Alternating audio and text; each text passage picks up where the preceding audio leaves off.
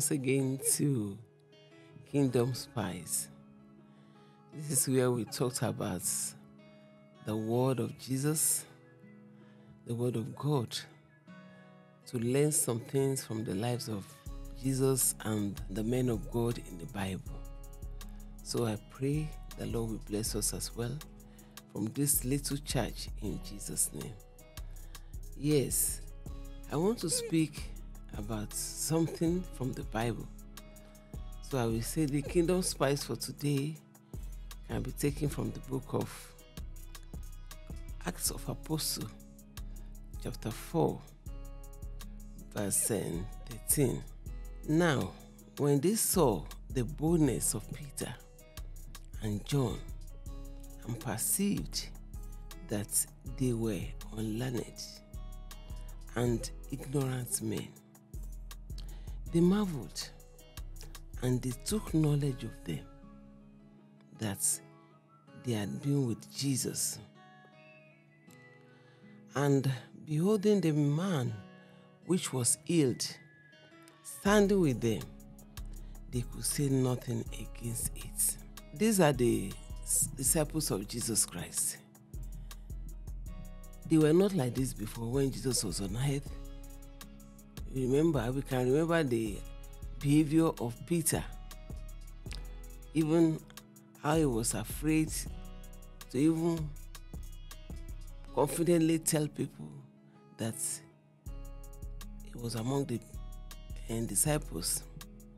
Even before one young lady, he was not bold to declare himself as one of the followers of Jesus Christ. So before, they were afraid, but they have been with Jesus, and Jesus promised them his spirit. Anyway, Jesus had left this time around. He's no longer in the world. They are the only one.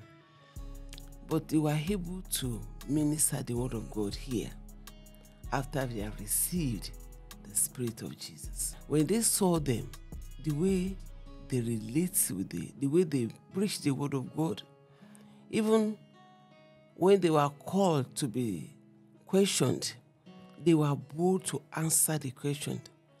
The questions, they were not afraid. No more fear. They were so bold to talk about Jesus. And they saw what happened to the man that was healed, and other signs and wonders that followed their administration. It really caught my attention. But today, I discover people are full of fear. Even people that call themselves Christians, that are following Jesus, there are many things in the world that cause people to be afraid. You see parents, they are afraid of their children. Their future, the way the world is turning to something else. Even our children today, many of them are leaving the country for fear of the future, just to look for a better life. They want to have something they can hold on to. So people are full of fear. And there's so many things going on in so many countries. News of war. In fact, the word of God has prophesied this ahead of this time. But there's something that we must look at. Despite the fact that the world is full of fear, we, believers in Jesus Christ, should not be afraid, because we have the word of God. I want us to check and see the life of these disciples. Even though they were unlearned people, but they were so sure of what they have in Jesus. They have been with Jesus. They have seen the power in Jesus Christ. And so they were confidently declaring the mind of God. The Bible says in the book of 2 Timothy chapter 1, verse 7, it says, "For God has not given us the spirit of fear, but of power and of love and of sound mind." That is what God has given us. He has not given us the spirit of fear. So, if you're afraid today, check your spirit. Maybe you don't have the spirit of Jesus. If you have the spirit of Jesus, you have somewhere to run to. You have Jesus to call upon because the spirit is in you. And that spirit can be quickened. Can quicken your spirit, can strengthen your spirit to face your fear and say no to the devil. You can speak to that spirit. Maybe your children is walking somehow and you are not so sure. You can call on Jesus and speak the word to that situation in your children's life, in your business, in your own personal life. If you have given your life to Jesus, you can confidently speak to that situation, the word of God, and it will obey you because you have not given the spirit of fear. Christ has not given you that spirit. I know the world is full of problems today.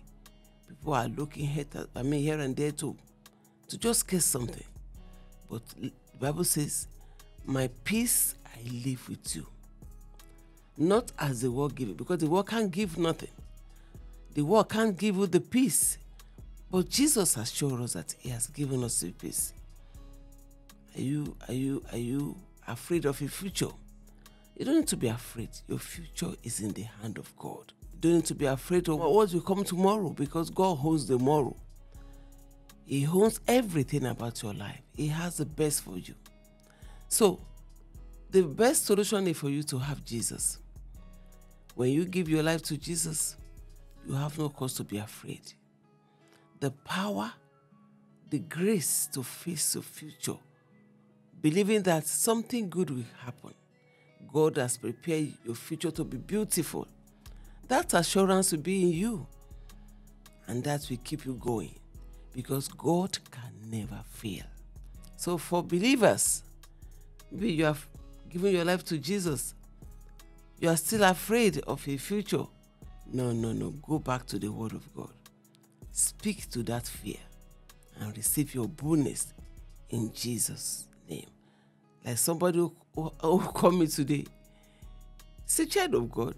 She said, people will just hate her without any reason. And I asked her, are you a child of God? She says, yes. I said, but the Bible says, if your ways please God, it will even cause your enemy to be at peace with you. And so you can't be a child of God. And people are against you. I said, maybe you have to check inside. Maybe you have some skeleton in your cupboard. So put them out. Let the Spirit of Christ fill your hearts. Your Father will cause people. They will love you by force. They will love you by force because you carry God. So I want to advise you today. Maybe you don't have Jesus, or there are still some skeleton in your cupboard that can cause fear, really, because you have some things that are against the will of God. So put them out and accept Jesus today as your Lord and Savior. You will be bold to face your future, and all shall be well. God bless you in Jesus' name.